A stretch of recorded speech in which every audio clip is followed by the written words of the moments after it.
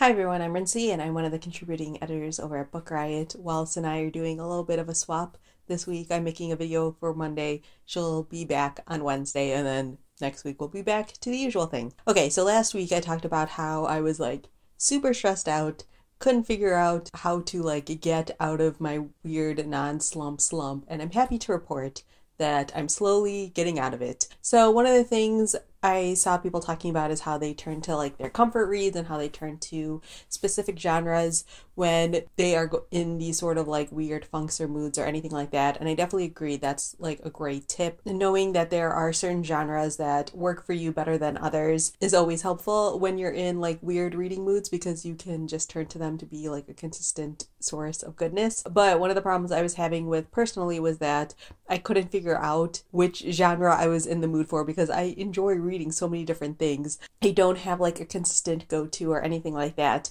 There were a couple of things that I knew that I didn't want. So one suggestion when you're in sort of a reading slump or anything like that is to read graphic novels or comics. Or I saw people talking about picking up romance novels, which I also considered, but what I realized pretty quickly is that I wanted something that was slightly on the lighter side but still had a little bit of depth and bite to it. And that's not to say all romance novels or all comics are super superficial or anything along those lines, but there is something about those styles of writing or those genres that just based on how they're set up, they don't always have the depth that I'm looking for. So I was on this almost mission to try to find books that weren't super heavy but also had a little bit more meat to them than general fluffy books. And what I found out is that what I was craving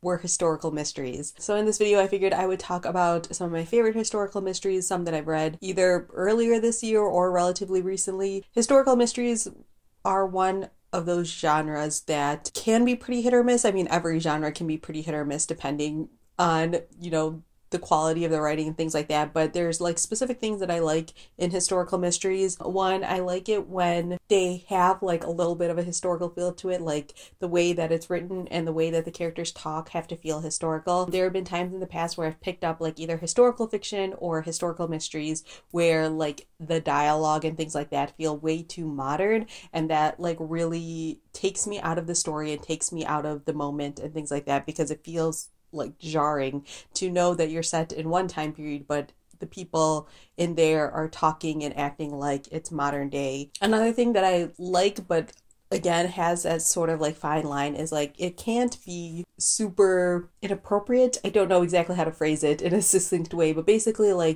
in the past, racism and the way females were treated and things along those lines weren't always great. And so a lot of times when modern authors are writing historical stories, they want to sometimes overcorrect for that fact. And so there is this fine line that you have to walk where sometimes characters are going to do things that in modern eyes are seen as inappropriate, but back then may have been appropriate. So sometimes you might have characters who are slightly more forward thinking and point those things out. And there's sort of a fine line that needs to be walked about the types of things you include and the way that other characters react to them. A lot of times with modern historical mysteries that I've noticed is that there usually is a main female character who points out the sexism in the things other characters are saying. I've even read some recent historical mysteries that feature characters of color, which I will talk about again in a second, and they also point out the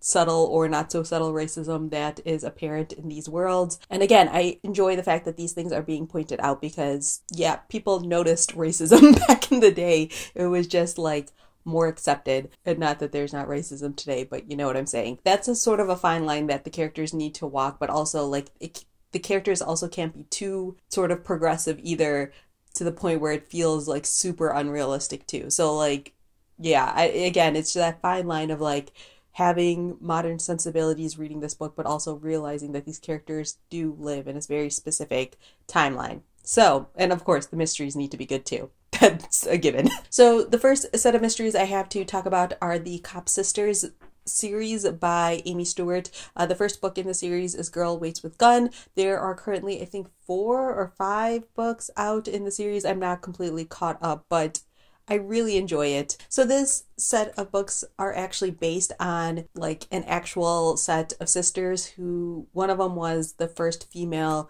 deputy sheriff. And so in this first book, you are following this character named Constance Kopp, who basically breaks the mold of what a woman should be. She has no interest in getting married. She's taller than most men. She's very like independent and strong-minded. These stories take place in the 1910s, and I want to say it takes place in New York. And so the story starts off with the sisters in like a carriage, and they get hit by, I think it's like a silk factory owner who is very clearly drunk, and it's basically like a hit and run, and the cops don't really do much about it. Constance wants the guy to basically pay for the damages, and this dispute ends up like escalating, and he ends up like targeting their family and things like that.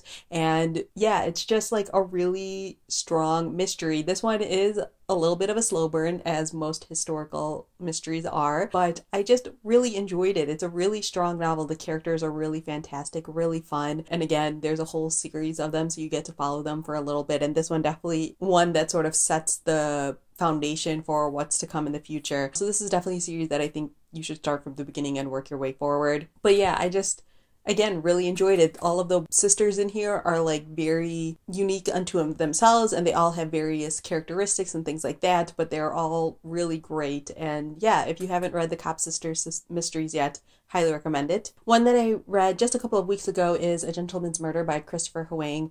This one takes place just after World War I in England, and you are following this character named Eric Peterkin, who has just come back from serving in World War I, and he ends up being able to join this like very exclusive club in London that like his father helped found, I believe, and it's like this club that's specifically for soldiers and veterans. And so towards the beginning of the story, this new member basically gets added to the club, and then a couple of days later he's found dead inside of the club. Clearly something has happened, and it must have happened with someone who is a member of the club, because he was murdered inside the building. And so this one has like the feeling of a very standard British golden age detective novel. So if you are a fan of those, you will definitely like this. Another thing is that Eric Peterkin is a half Chinese, half white character, which is really fantastic. And so in this story, they very much point out the sort of like underlying racism that's happening in this country during this time period towards anyone of Asian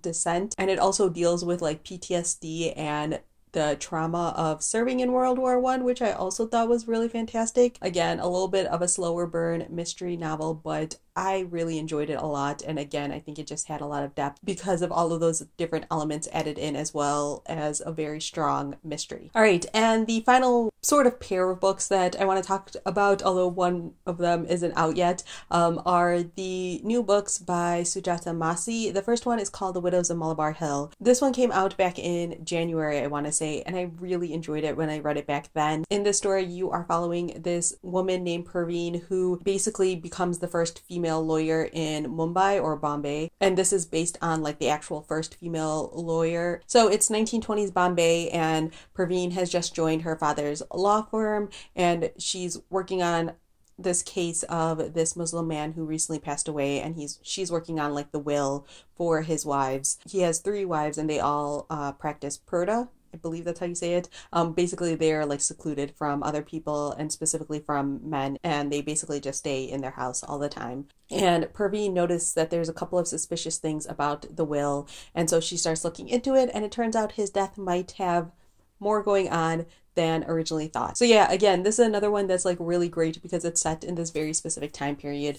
Sujata Massey does a really good job of explaining things about like Indian culture, Muslim culture, and this place in this time without being super heavy-handed about it. And again, because it's about this like first female lawyer situation, there is a lot of like various sexist things that are pointed out about the culture and the way people treat women, especially professional women and things like that. So yeah, the reason why I'm bringing that one up specifically is because the book that I'm currently reading is the second book in the series. It's called The Satapura Moonstone, but this one doesn't come out until next January. I just got an advanced reader's copy of it, and I downloaded it as an ebook, and that's been the book that has been getting me sort of out of my reading slump and made me realize that historical mysteries have been what I've been craving all along. So, yes.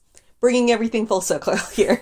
So yeah, that's everything I have for this video. Leave a comment down below letting me know what some of your favorite historical mysteries are. I know there are so many out there, but I just wanted to highlight a handful of them that I've enjoyed recently. And I didn't even mention A Decline in Profits by Solari Gentile, which I've actually talked about in a previous video, so I'm going to link that one up above. So bonus book for you guys. So yeah, leave a comment down below telling me your favorites. Otherwise, I will see you guys again tomorrow with my new release video.